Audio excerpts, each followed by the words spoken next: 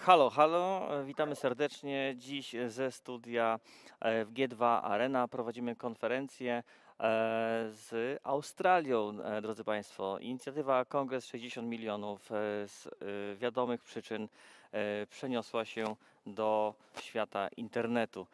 Drodzy Państwo, Halo 60 milionów, Halo People to formaty, które już prowadzimy od 3 tygodni dla Państwa.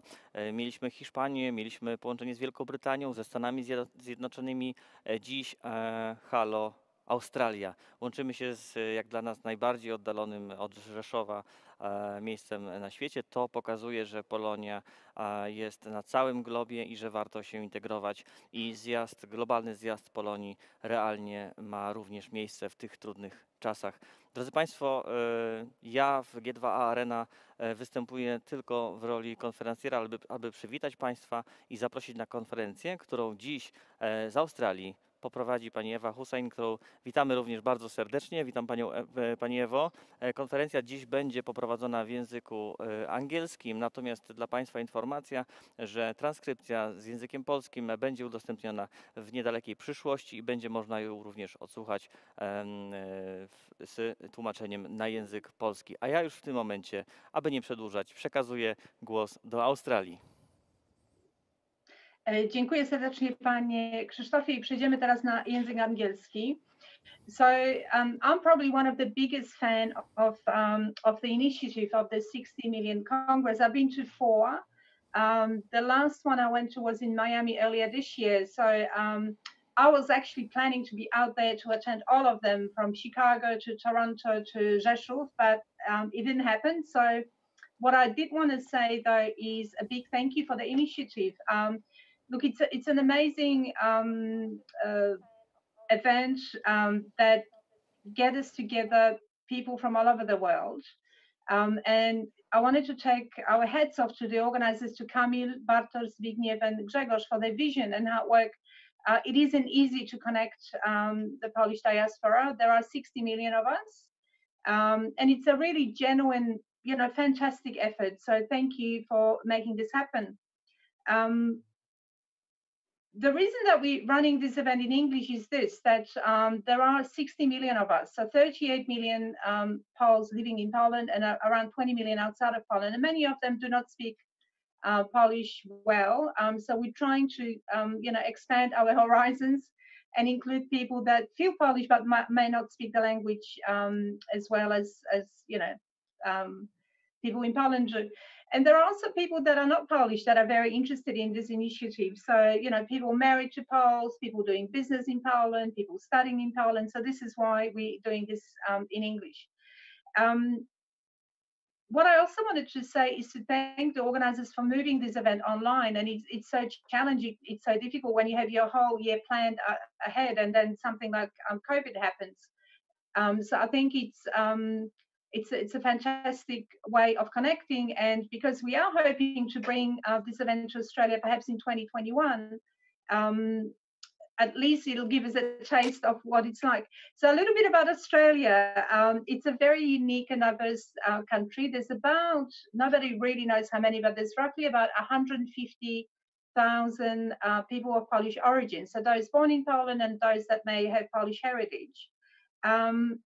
It's the 6th biggest country in the world, and we speak about 300 languages here. So those of us that live here, they are aware of this and are quite comfortable with it. But when you hear about that, I think it changes people's perspective about what Australia is.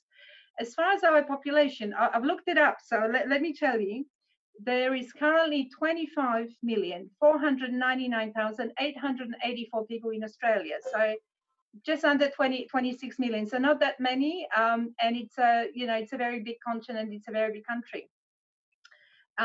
What is Australia famous for? Many things, but for Polish people there are 2 things that we are proud of. One is Mount Kosciuszko, which we always correct people on. It's pronounced Kościuszko. The other one is Strzelecki Ranges, and it is pronounced Strzelecki. Let me tell you, but there's some real tongue twisters there. So watch this space. Anybody that's watching us right now that hasn't been to Australia, come and visit. Um, Today we talking to us from two cities. One's Melbourne, the other one's Sydney. It's already 10 p.m. And we scheduled it in such a way that we can maximize the reach, and people from all over the world can watch us. Watch us, I guess. And you know, we have been through some turbulent times. We're going to be talking about agility, and we're going to be talking about resilience, and we're going to be talking about leadership in challenging times. So these are the topics that we want to explore. So I'll tell you a little bit more about myself. I was born in Poland and immigrated to Australia in 1985 by a friend. So I've lived here ever since. I do go back to Poland quite a lot. I founded and I manage a company called Polaron. We do translations, interpreting, and we also help people reclaim European citizenship. We have offices in Melbourne, in New York, in London, and in Łódź, which is where I come from. Now, I have also been involved in quite a few Polish diaspora initiatives. I was on the board of Polish Community Council of Victoria, and currently I am on the board of Australian Society of Polish Jews. So very quickly moving on about the panel. I don't know about you, but I am online a lot at the moment, and I'm hearing all kinds of stuff from all kinds of places and all kinds of words that I don't really understand, to be honest.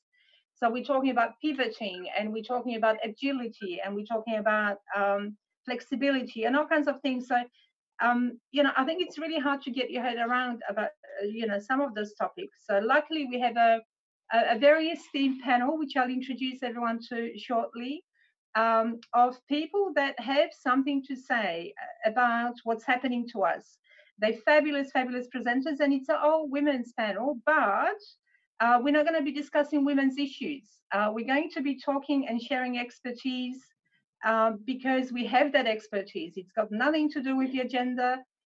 Yes, we are women. Yes, we do have a different perspective, perhaps, but we want to share what we know, with everyone. So let me introduce our esteemed panelists. The first person is our Consul General, Dr. Monika Kończyk, and I'll tell you a little bit about. We were wondering what to call her, so we're going to call her Pani Consul because we can't call her by her first name, or I can't anyway. Pani Consul Monika Kończyk holds a PhD in law, and she also has a master's. She's got a 2 master's degree. One's in English philology and one's in biology. And she used to be a teacher. But prior to taking up her position in Sydney, she was the Pomeranian Chief Education Officer, and she's also been involved in National Section of Education of NSZZ Solidarność, and a member of the European Trade Union Committee for Education. She is a highly accomplished educator, and for her exceptional services, she was honored in 2018 by, she received a medal of the Commission of National Education, and then, sorry, that was not in 2018. 2018, Dr. Kończyk received the Silver Cross of Merits for her outstanding contribution in the educational space and community initiatives. Pani Consul speaks 3 languages, not just English and Polish, but also Russian.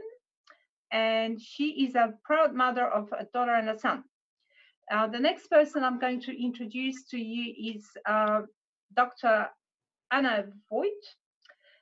She is a director at PwC Australia. Anna is also the Global PwC Shared Service and Outsourcing Chief of Staff.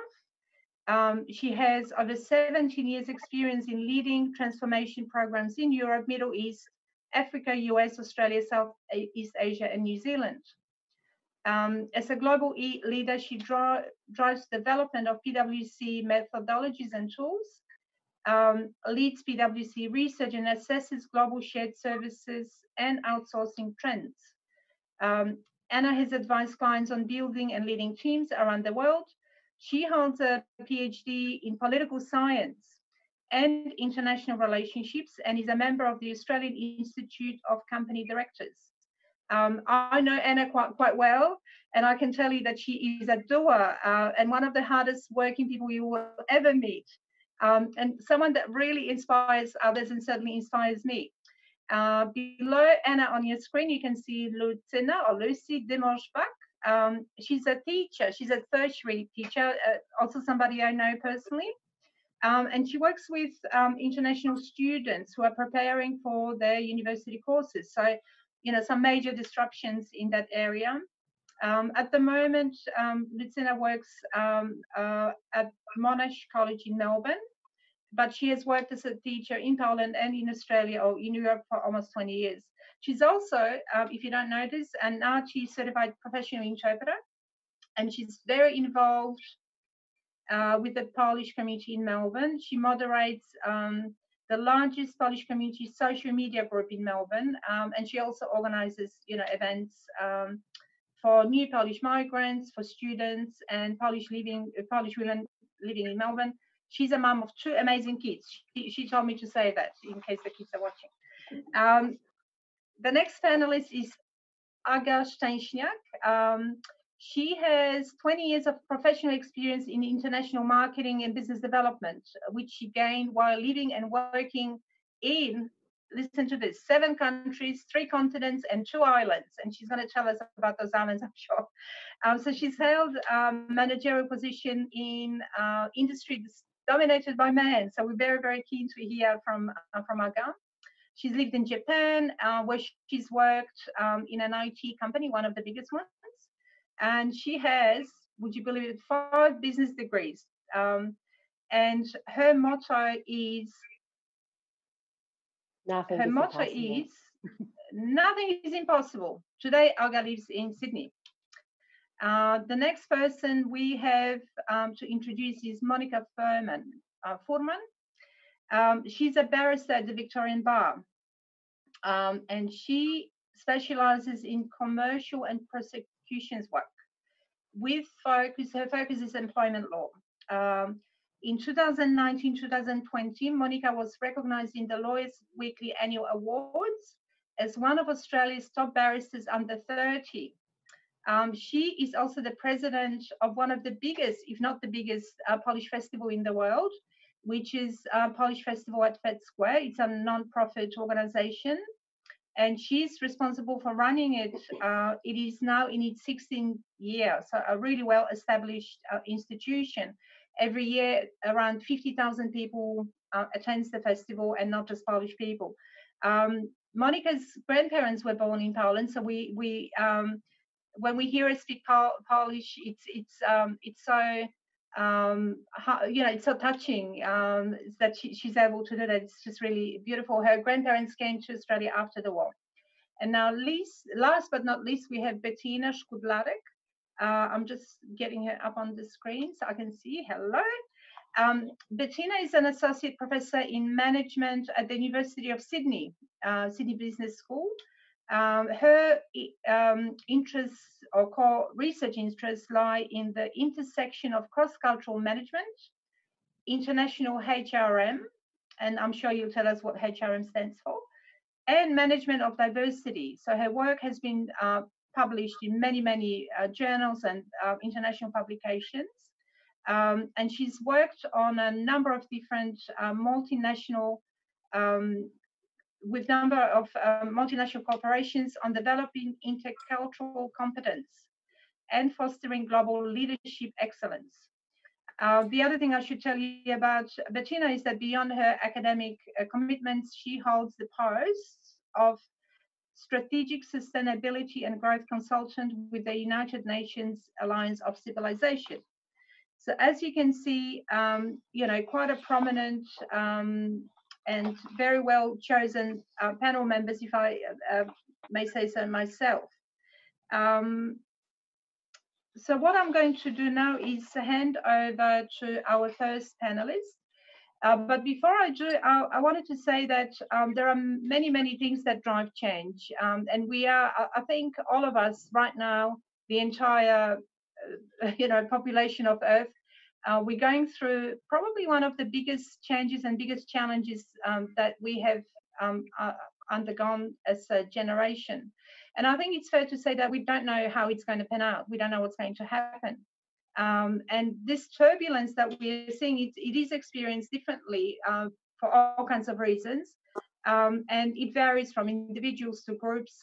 So with that, what I wanted to do is hand over to Pani Consul Monica and ask her simply, how are you going at the moment? Because being a diplomat, I think you must have been under the pump in the recent weeks. Have you found it tough? How are you going?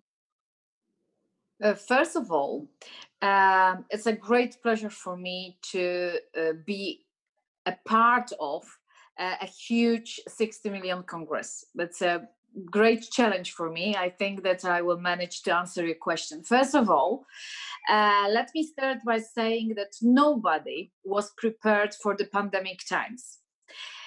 Furthermore, some non-crisis strategic business, I think, strategic procedures can be unsatisfactory.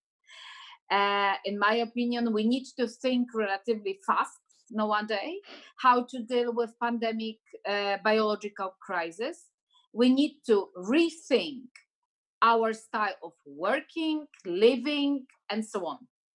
And it's a huge challenge with our professional and personal lives and dealings. Personally, I hate self-isolating. I love people. I love meeting with people, talking to people. I'm a talkative person.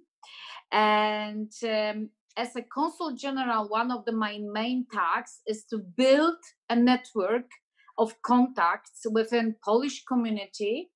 Not only, but my main purpose is like that, and to be present at many events. So now my character of my job has changed drastically.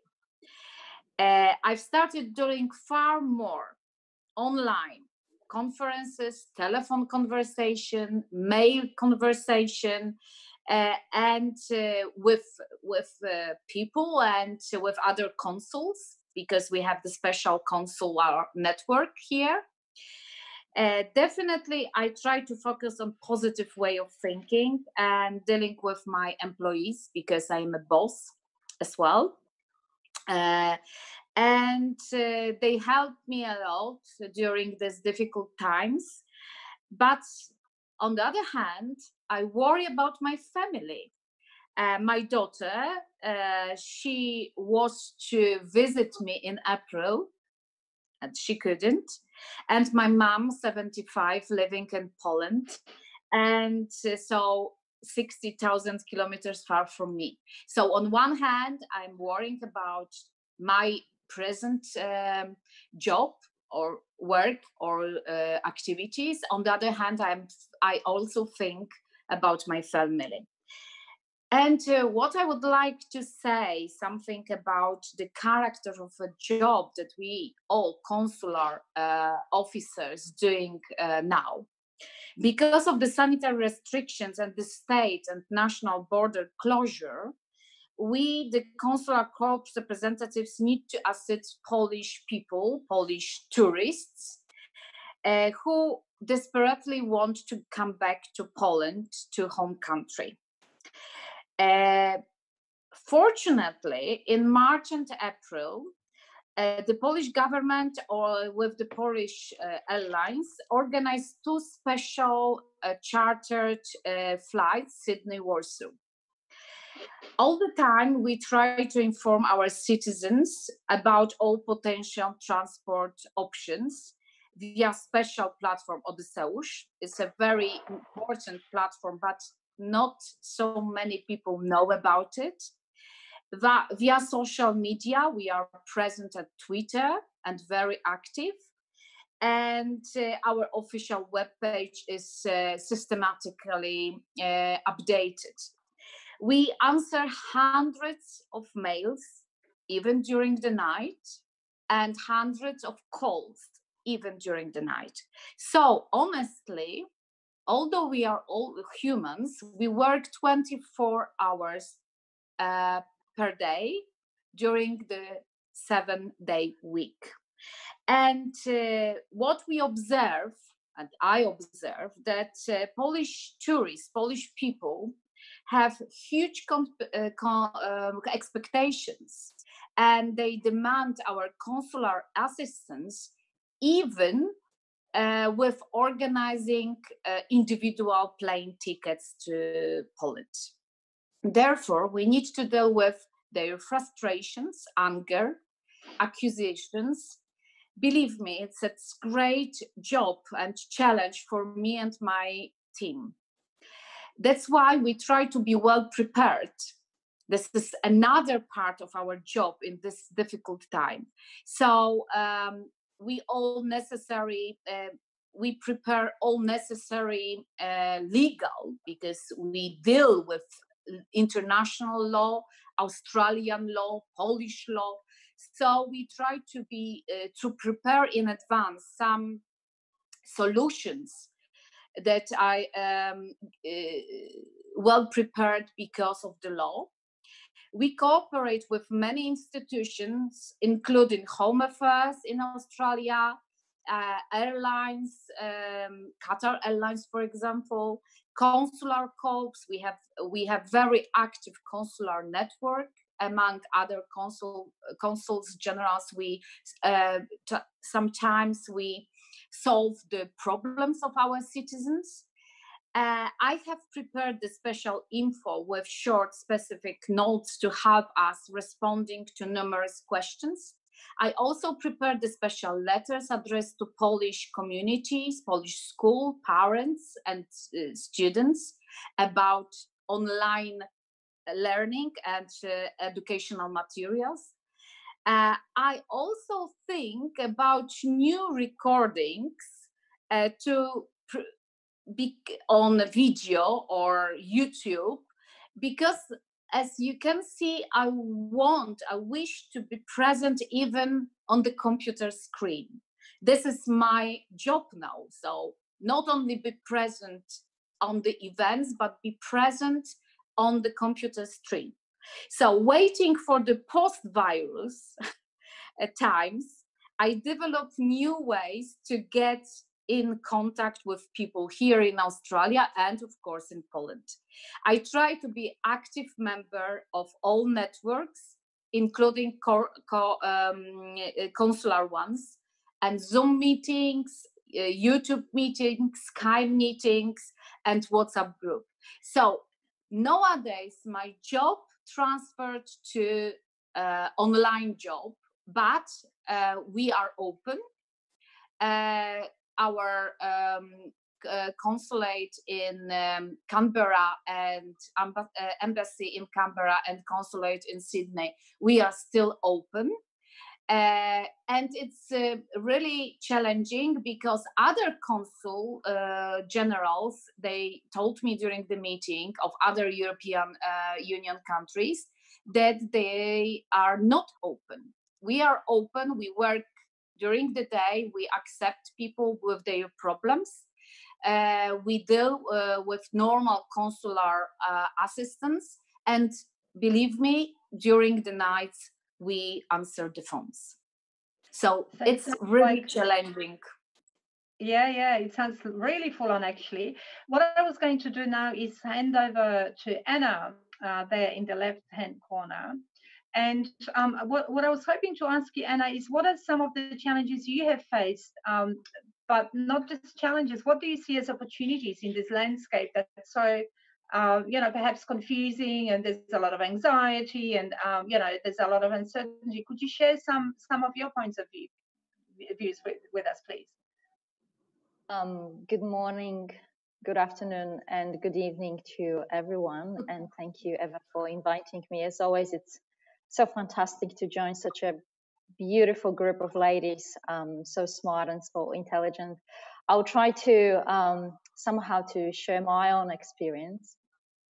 I think I'll start at that 2020 would be probably remembered by all of us as one of the most difficult years for Australia.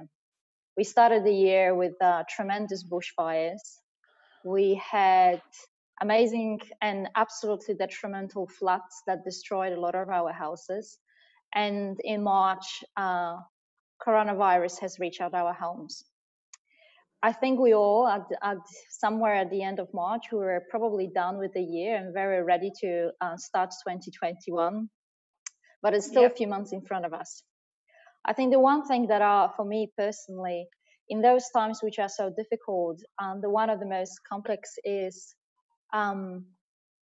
anxiety and the stress, which is related to unknown and uncertain times that are in front of us.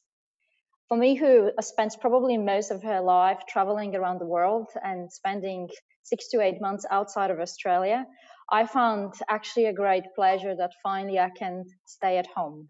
So for me personally, those opportunities are in three things. The one is to rediscover home, to discover my friends and family around, to actually have time to go for a coffee and meet the person who makes that coffee and have just a simple chat and getting to know my neighbors.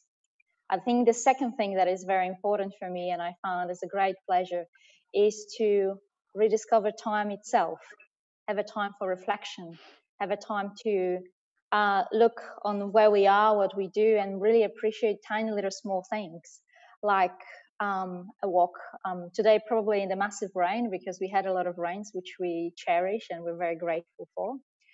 And the last thing, I think I feel that in every challenge, in every crisis, there is an opportunity. And for me, that opportunity is in learning. I think it is such a great opportunity for us to upskills. You've mentioned that there's a lot of words in internet called, about agiles and digital and whatever we call it. But the truth is, regardless of COVID-19, we are on the edge of the fourth industrial revolution.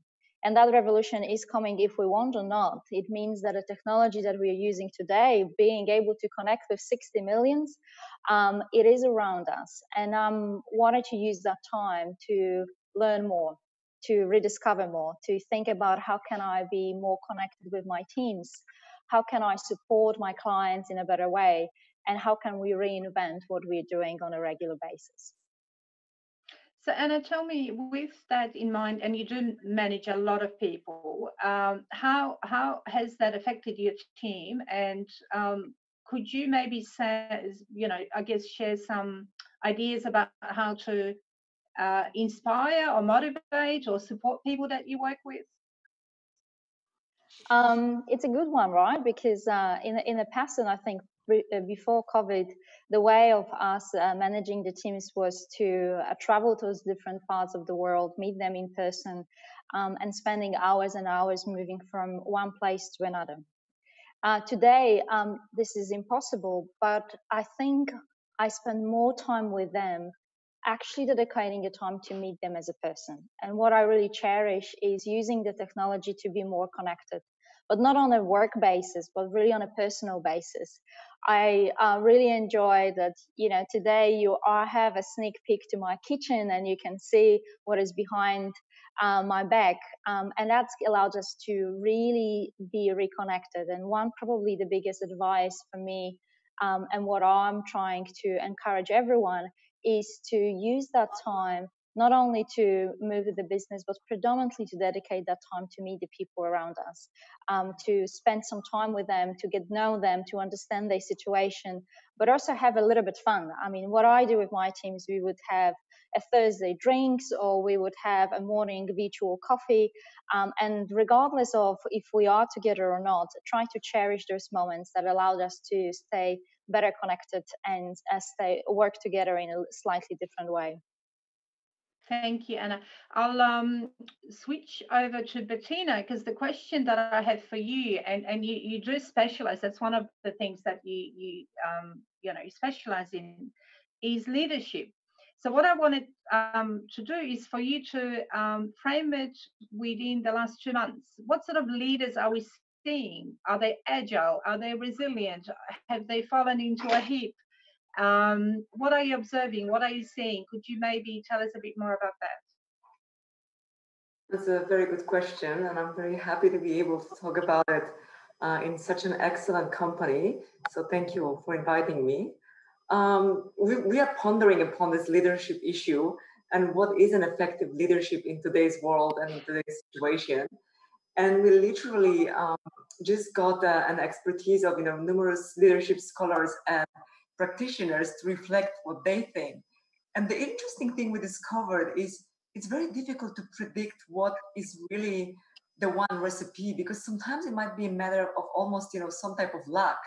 Because when Scott Morrison in Australia closed the borders, despite the advice from the World Health Organization and all the other bodies, everyone was saying what's going on and what type of leadership is that?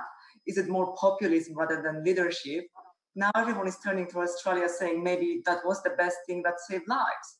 Now 3 months from now, we don't know what's going to happen. Will there be possibility that Australia hasn't built the herd immunity that other countries have, and we are going to face another problem? Nobody knows. So there is a lot of flexibility that we see, a lot of humility that we see among leaders who can admit that they were not right, that they don't know everything, that there are people smarter than themselves who might possess the knowledge they need.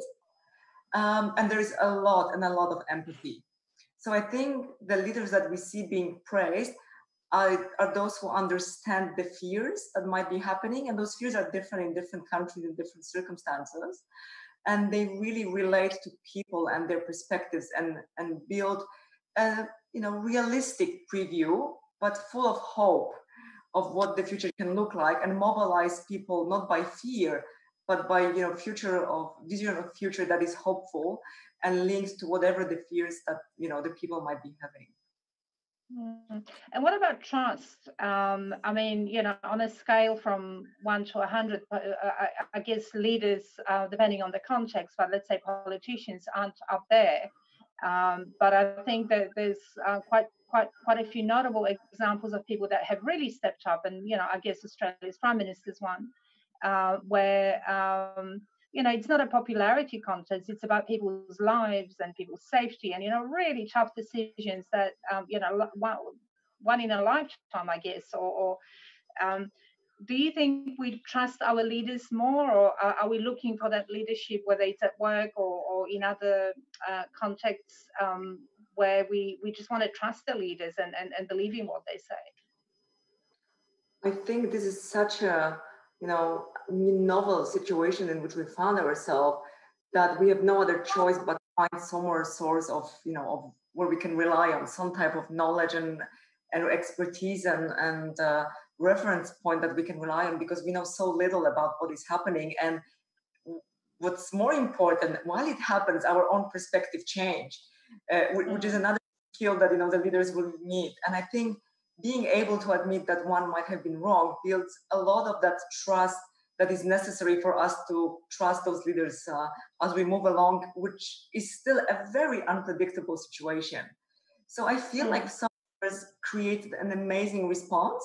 And of course, we all know who they are in a kind of international scale, with New Zealand probably being praised the most strongly. But we also see that some leaders are not doing that great, and there is a little bit of of an ignorance and the assumption that I'm bigger than anything. So I find that again, that element of humility is really necessary. And one of the things which we are reflecting upon in this new context is that whether any situation, especially such a global problem like the one we are facing, we should reframe our thinking about leadership from one individual to a collective effort.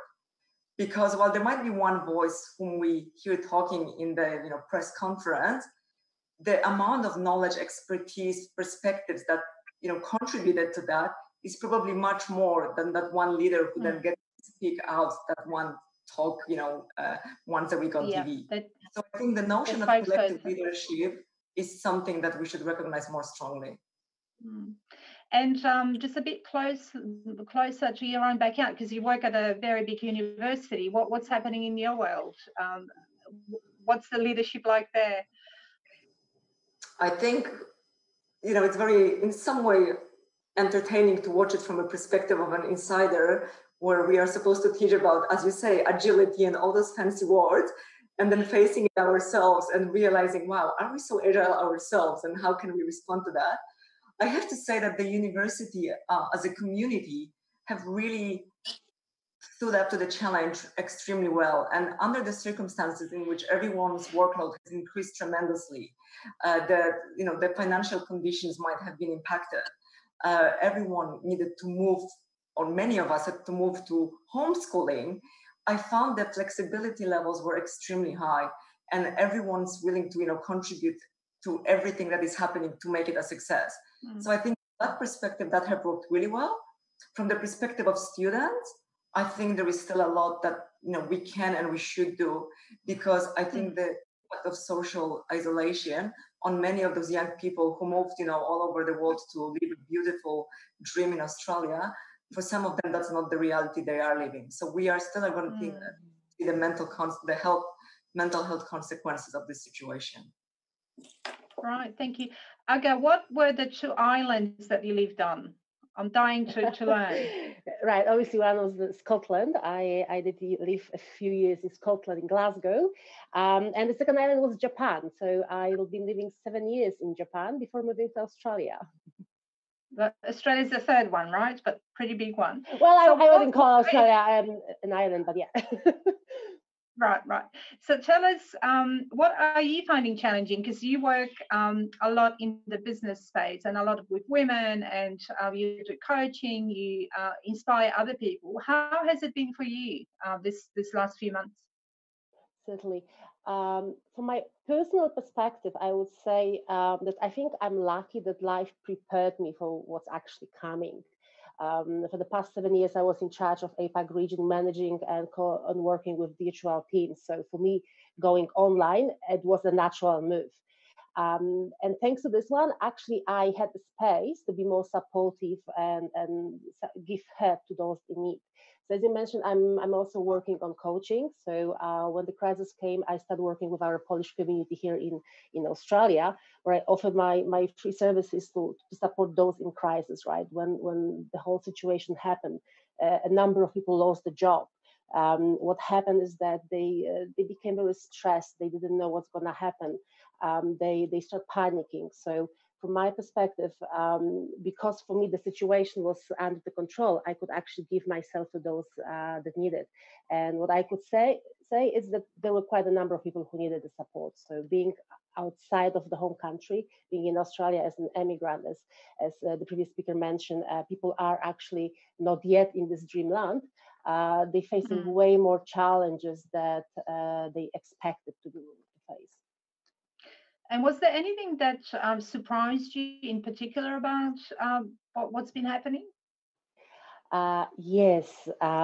So as someone who was born in Poland during the communism time, honestly, I never, ever thought that I will ever see empty shelves, that I will see the panic in people's eyes in the shops about what's going to happen, how am I going to feed my family. So that's something that surprised me. I never thought I will have to actually face it again, that I will see it again. But at the same time, I was very positively surprised with the way how Australia handled it, how people were actually supporting each other's, how the neighborhoods were out there for the people living here. So it was a very nice, pleasant surprise. So overall tough times though, but is there anything from this experience that you're going to keep? Are there any sort of silver linings in this cloud, I guess, or something that you could share with us about that you've changed and you're going to live it that way? Right. One of the things is the routine that I implemented in the past few months. So I was always kind of like a tornado, coming in, coming out, with this 1,000 ideas and activities per minute. And being locked down at home, working with my clients online, actually forced me to implement the routines in my daily life. And what I observed, they're extremely powerful. They actually help me better manage my time, better manage myself. And this is something that I would like to maintain after the entire difficult situation. The other thing that helped me, and this is what I would like to share also with everyone, is the experience I brought from Japan.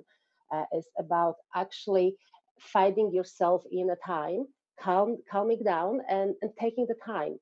get yourself the space, give yourself the time, and don't try not to get stressed. The things will pass on, and you'll be fine.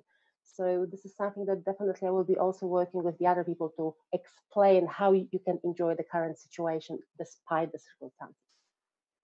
So it sounds like you're a bit of an eternal optimist. You believe that things will get better.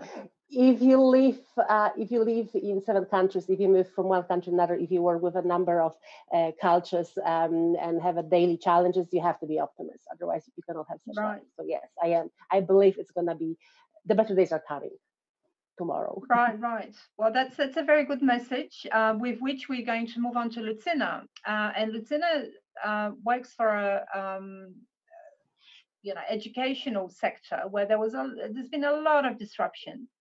And we had a chat yesterday, and she shared some of the challenges with me. So, Lucina, could you tell us what's happening and how are you pivoting? Let's use this word, because you might potentially be looking at even a change of career. Like, who knows? Could you tell us more about that?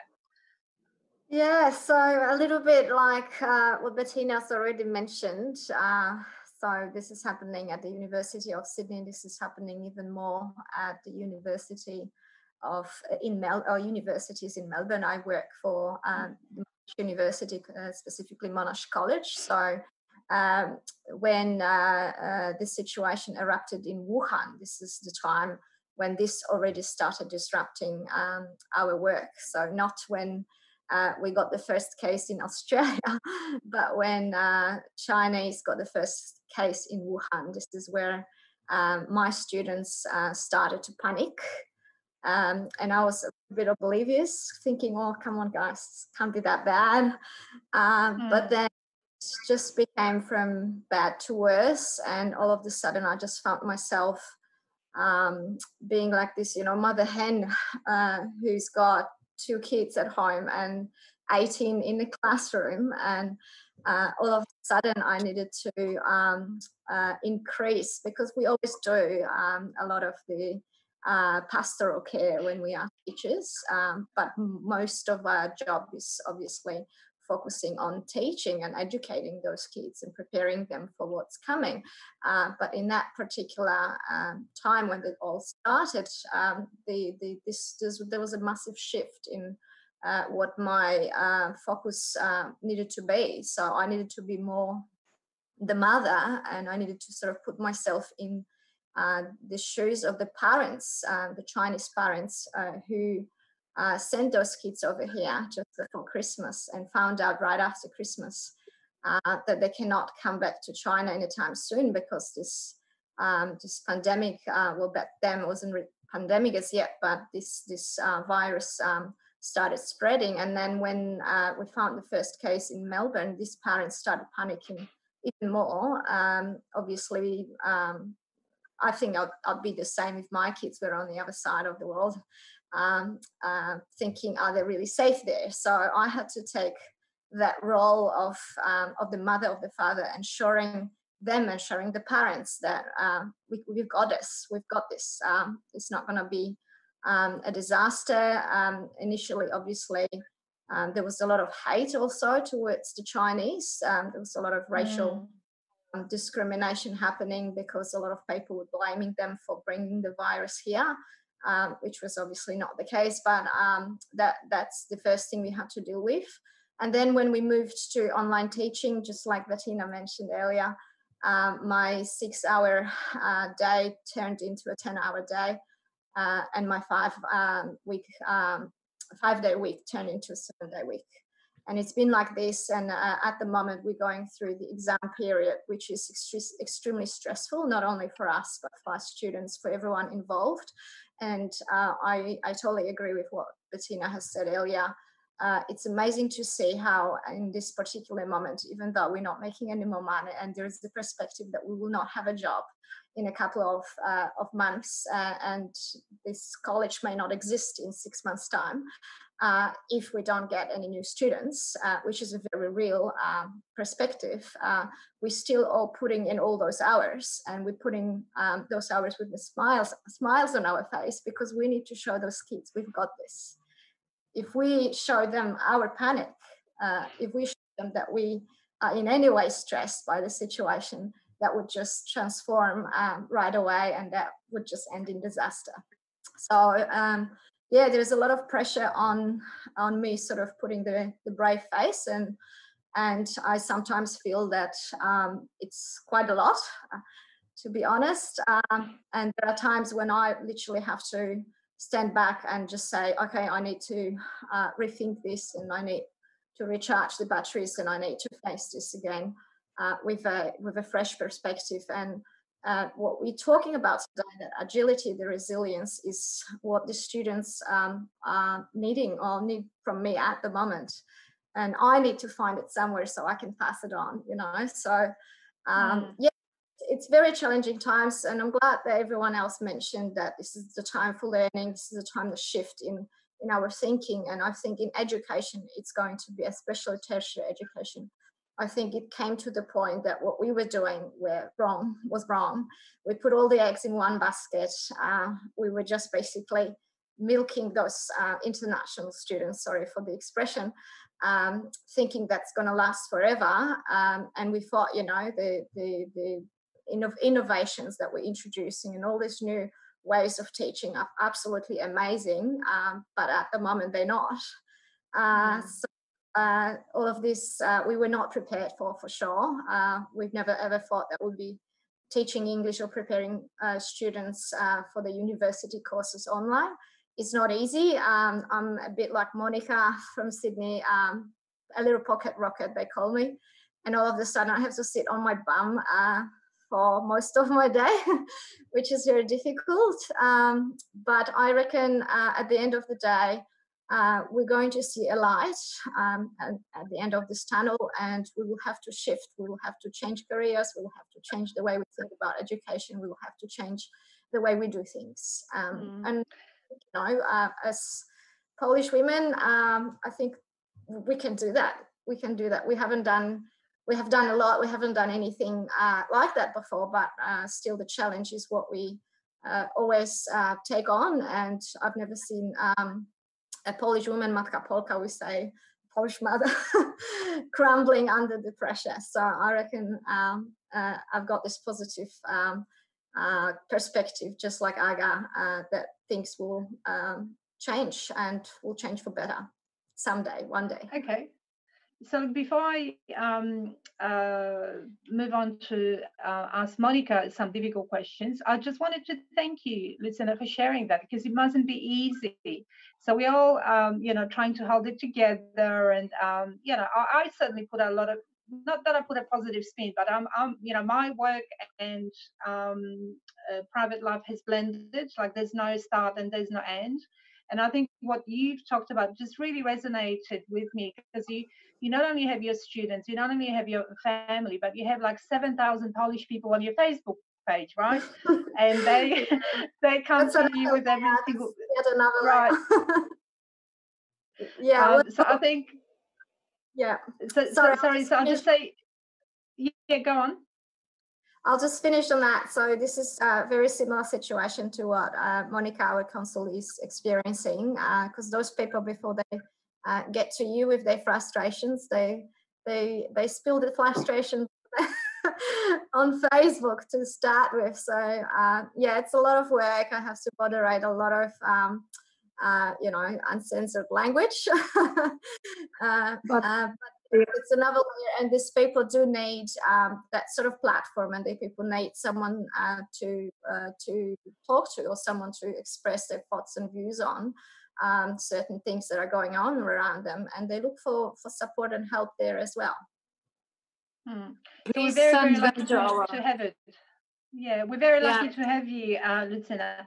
So Monica, we've already mentioned that you work as a barrister, so very important job, but equally important is your directorship of the Polish Festival. And we all turn up, you know, in November. I think it's second Sunday every November or something like that. And it's a fantastic day, but there must be so much work going on behind the scenes. Could you tell us more about what happens? Firstly, why did you get involved, being a, you know, third generation Pole? Are the Polish traditions sort of very much supported in your home, or how did you get involved? Yes, the Polish traditions are very much supported in the home. So I'm grateful to my mama and my tata, my mum and dad, for passing those traditions on. Also, with working parents who ran their own business, inevitably we spent a lot of time with our babcia and our jaja, so had the benefit of their traditions being passed on. And I suppose my reason for involvement probably began as a child, because it was an interesting activity to do, and then being sent to Harcerstwo and Polaron, there's the Polish dance group, a number of other sort of Polish activities. You met people who had similar experiences to you. So the one that always sticks in my head is being sent to school with a sandwich made of rye bread filled with pickles that was very, very different to the peanut butter and jam on white or ham and cheese if people were being crazy sort of school, being crazy at school. So having that experience and being able to share that experience with people that were also sent to school with rye sandwiches gave me the opportunity to understand my culture a little bit more and the culture of my grandparents. And the reason I stayed involved in the Polish culture is because I, oddly enough, described myself as Polish. I mean, my maiden name was Paszkiewicz, so I needed an explanation because that's quite difficult for people in Australia to say. I stayed involved in the Polish culture because it's a culture that my grandparents fought for and fought to maintain when they left the country for no choice of their own. So, you know, my grandparents on my grandmother and my grandparents on my father's side were deported to Siberia. My grandfather came through Germany. It was not an easy journey for them. Nevertheless, once they found themselves on the other side of the world in a country that they'd never even heard of, they fought to maintain that culture and that heritage. And I sort of consider it an honour, but also an onus to maintain that culture here for not only for recent immigrants, but also for people whose stories are similar to mine, so second generation, third generation. In terms of the work that goes on for the Polish Festival, it is enormous. It's quite a lot of work. Thankfully, I have a very, very good committee that supports me, full of volunteers. Everyone who does it out of the goodness of their heart. We often get shock from stakeholders and sponsors when they realise that no one's paid for the work that they do, but we all do it because we see the importance of having one festival in Melbourne that is for the Polish community, but also for the Melbourne community. So I think what distinguishes our festival from other community festivals within the Polish community is that our aim is to bring a taste of Poland to Melbourne. So to bring a taste of Polish culture to a broader Australian community, because there is so much to share about the Polish culture that is fantastic and brilliant and simply unknown this far on the other side of the world. So to be able to bring that to so many people for so long, it's a lot of work, but it certainly is. It's a pleasure. It really is. Right. And what about your day job, Monica? You work as a barrister. It's a tough job. What has changed? Are you working? Are you still going to courts? What's been happening? I think the courts have been obviously are not immune, and the legal system is not immune to the impacts of COVID, but it has been, as Anna was talking about, this provides an opportunity. Every sort of adversity provides an opportunity, and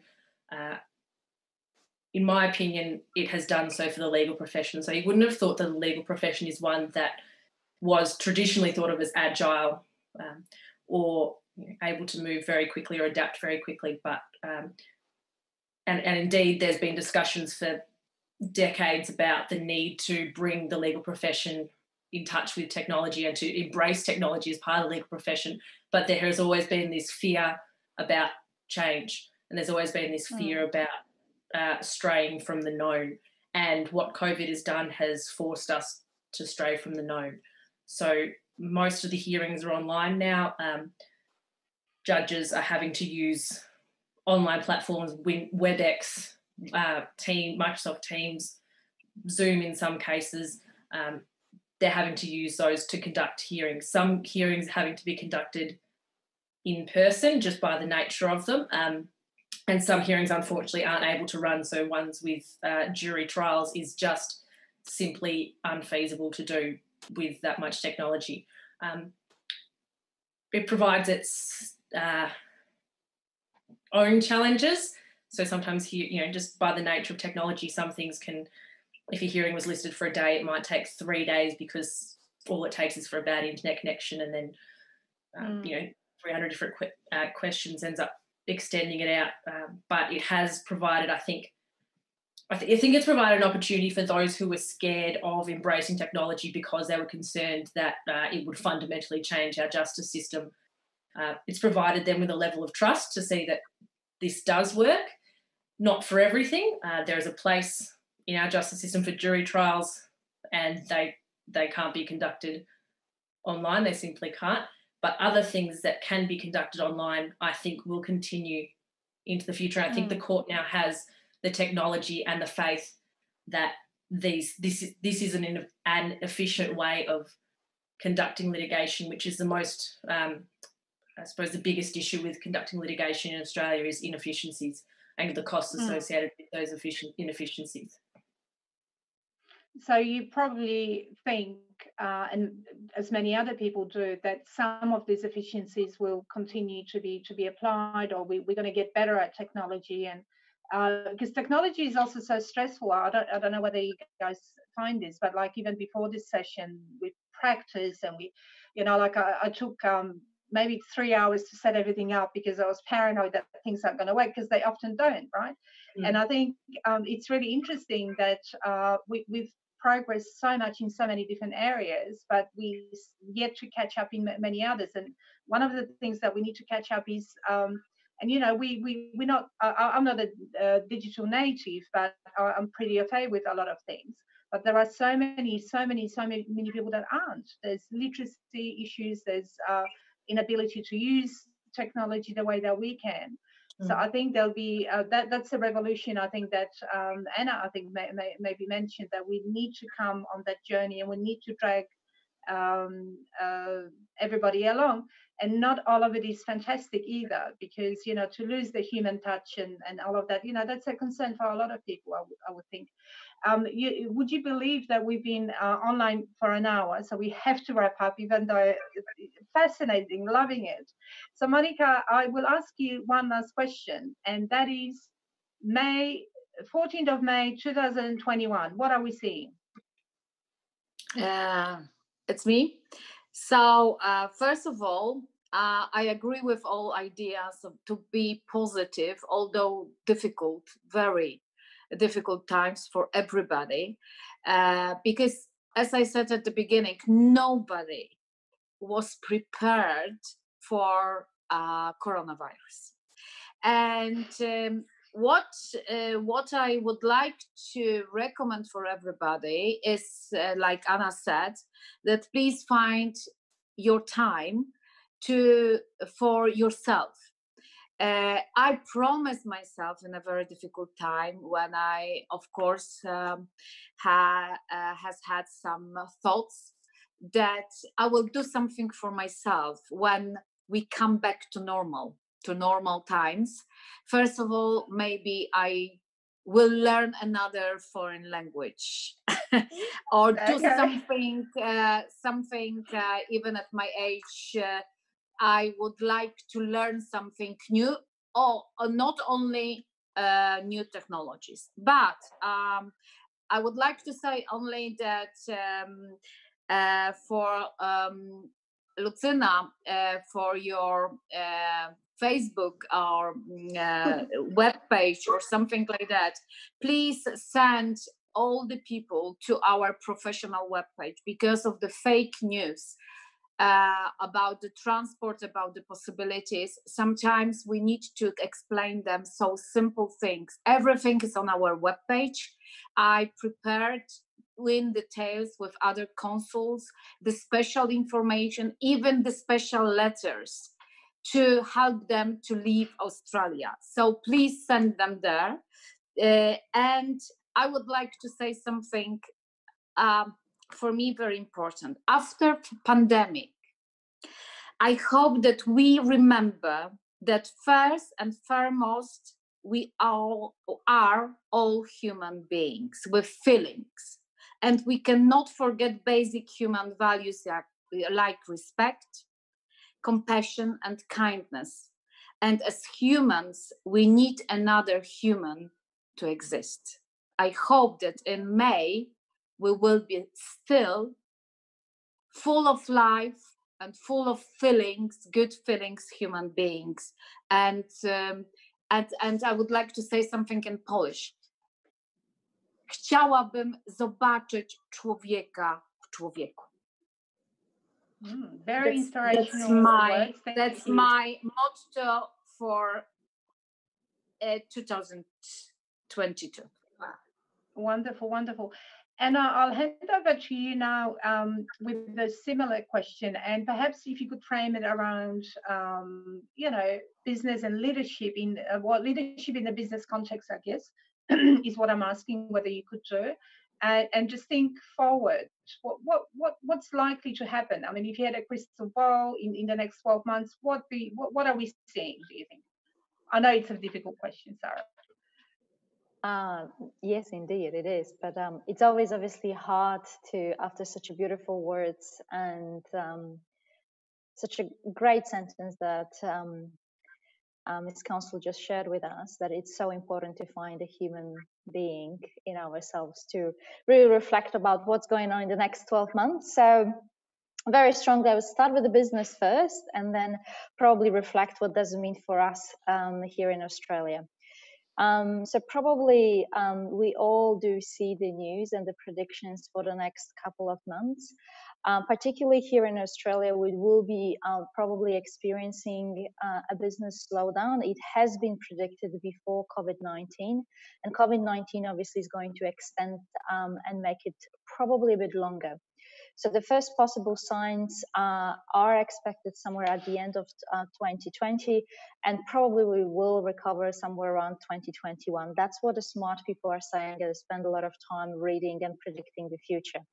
It's not me. I cannot tell that, but it's my knowledge. What I can say from my experience is that in the next couple of months, we will be slowly returning back to the offices and to our workplaces. But we probably in the next 12 months will never come back in the same way as we would imagine to old world. I don't really believe that we're going to have old world. I think the world's going to change because for the first couple of months, still we won't find a vaccine. We will be still practicing social distancing, which is an interesting and new experience for all of us. Later on, I would expect that we're going to see some significant changes, particularly in the real estate and the way we organize our offices, the way we organize, the way we serve people, but also the way we, eat and enjoy our leisure time. So that's probably something that we hear, what we see, and what's the prediction from the economists. I think for me personally, I'm very much excited, and I really, really cannot wait when I can finally see my team in person, when I can finally spend time with them. But I'm also very conscious, and I'm very much aware that at the time that it's given to us now is given for a reason. And I really hope that each of you will dedicate that time to find something that makes you really happy. So if I have this one more sentence to wish you something, I wish each of you to find time to reconnect with yourself, reconnect with your family, with your friends, and find the happiness. I think it is an opportunity for us to be to redefine ourselves again. Yeah, wow, thank you. Bettina, what's the new normal gonna look like, do you think? Just very globally, you mean, or any specific focus you would like to do new normal? How about it's up to you? Tell us whatever comes to mind.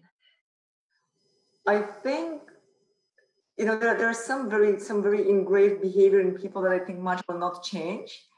And I had, you know, a good laugh with a good Italian friend of mine, because the moment, you know, some of the social distancing requirements were lifted last weekend, she came over and gave me a big hug, and, you know, was back herself, and you know, embracing physical contact at the fullest. And I thought, you know, some things will never change.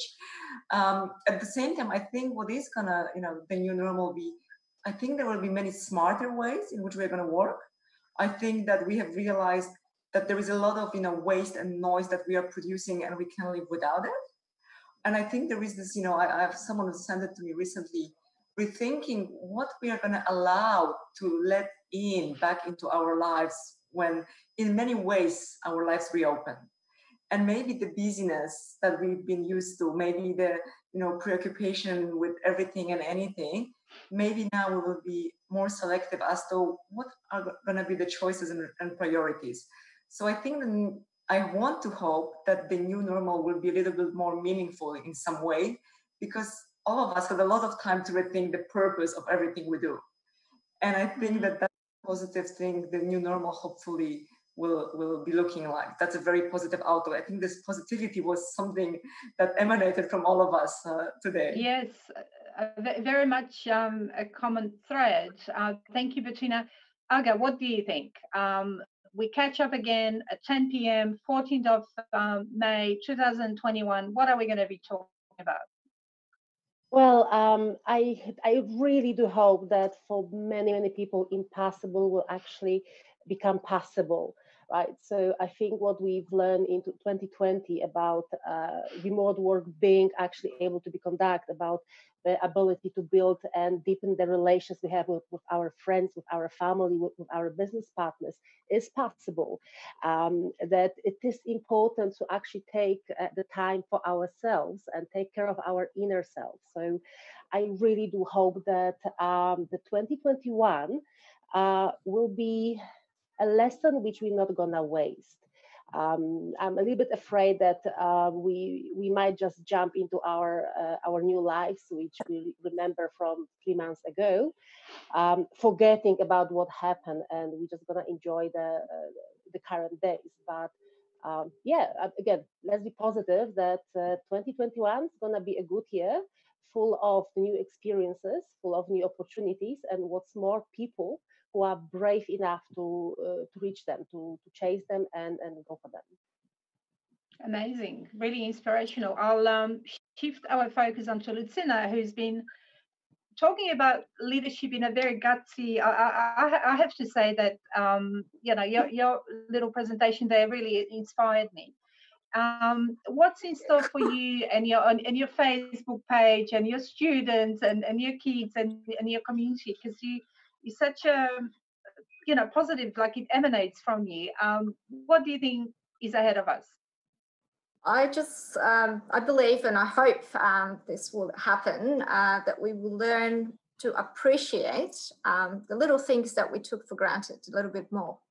So in the past, for example, if we had, you know, 10 different Polish events happening in Melbourne in 1 month, people would be complaining, oh, why don't we have this? Or I don't want to go to that. I don't want to go to that. Too many, or this is not fun, or this is too far away. I think we're going to appreciate, like it was in the past, like in the 80s, you know, when people could go to the Polish club and meet with a few friends and have that Polish sabowy and beer and whatever. We're going to appreciate that again a little bit more. We're going to appreciate that coffee with a friend. We're going to appreciate the fact that we can go for a hike together, that sort of thing. And just hope that this will continue, not only in 2021, but for the rest of our lives, because that's ultimately what we are going to be showing to our kids as well, that this is, which Monica was referring to, this is our culture, and in our culture this is what we do. And if we appreciate that every single time we experience that, our children will appreciate that too. So I just hope that this is what's going to happen with my students. I really don't know. I'm imagining myself teaching a very small class of maybe 8, not 18. That would be great, giving them a bit more attention and hopefully not being overtired because of that. So yeah, that's my perspective for future. Thank you. And Monica, there in Melbourne, before we imagine 14th of May 2021, let's go to November 2020, because the festival's happening as planned. Is that right? That's the plan. Are you going to be agile and resilient? Is my question. I think we have to be. I mean, hopefully, I was just thinking about if you're going to ask me what happened in May 2021, and then hopefully everyone has been enjoying a lovely festival on the 20th of the 17th of November 2020. But the plan at this stage is for the festival to proceed, and I think that's because we have an obligation for it to proceed. As much of a pleasure as it is to run the festival, its job is to promote Polish culture in Australia, and we have to provide, we have to be that light at the end of the tunnel that Lucinda was talking about. We provide that opportunity.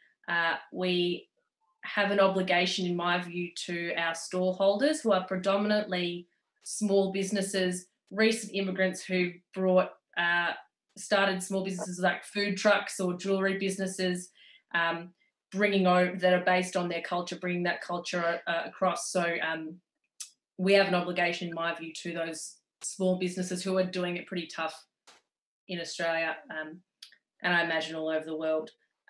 And we have an obligation to be, in my view, a positive example of resilience and fortitude rather than giving up completely.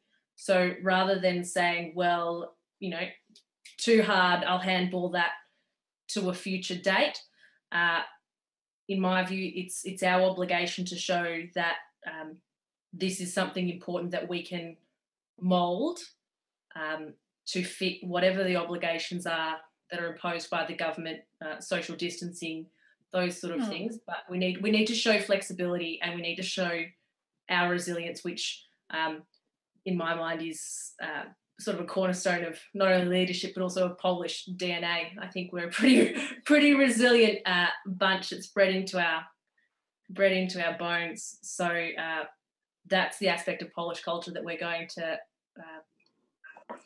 to show off this year, is our resilience. Yeah.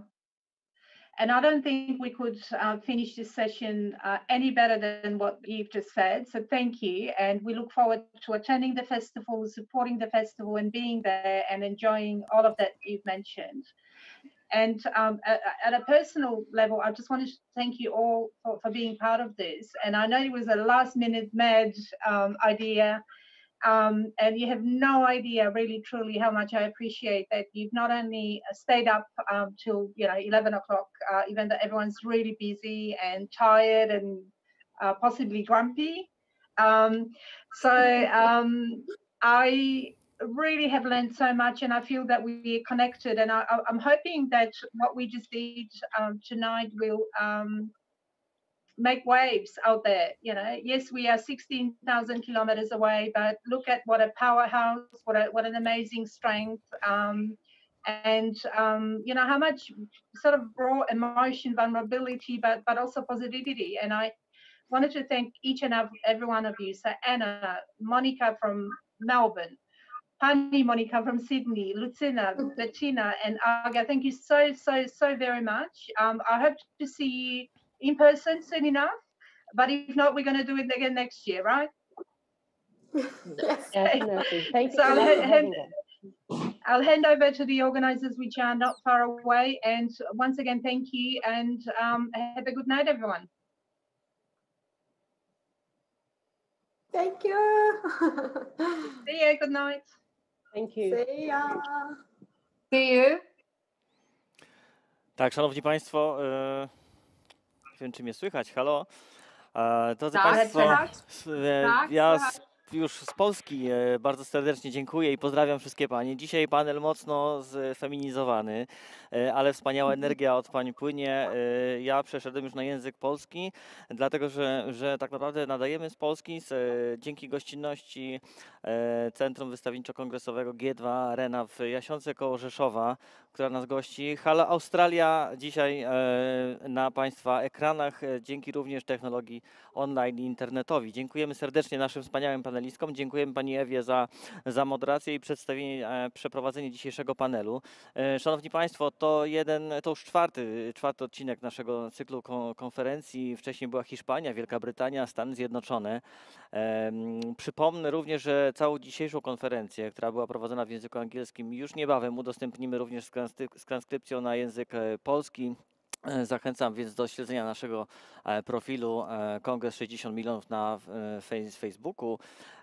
Natomiast już teraz również Państwa zaproszę na kolejne konferencje i kolejne formaty z 1 na 1, gdzie będziemy przedstawiać konkretne osoby w formacie 60 Million People oraz format biznesowy 60 Million Economy, gdzie będziemy dyskutować o tematach gospodarczych na wskroś przez cały świat, również dzięki Polonii mieszkającej tak daleko jak właśnie w Australii. Bardzo serdecznie dziękuję wszystkim paniom prelegentkom za dzisiejsze spotkanie i cóż, widzimy się już za tydzień na kolejnym spotkaniu w ramach Kongresu 60 milionów. Niestety z uwagi na sytuację na świecie w stylu online, ale miejmy nadzieję, że dzięki temu również poszerzymy sferę kontaktów, aby już kiedy się to wszystko skończy, spotkać się również na upragnionym spotkaniu w realu, na kongresach 60 milionów, na globalnym zjeździe Polonii, gdzie integrujemy się nie tylko osobiście, ale również gospodarczo i walczymy o to, aby jak najlepiej funkcjonować na całym globie jako Polacy i Polonia. Dziękujemy serdecznie, do zobaczenia już niebawem. Do zobaczenia. Do zobaczenia. Dziękujemy Zapraszamy bardzo. do Australii. Zapraszamy do Australii.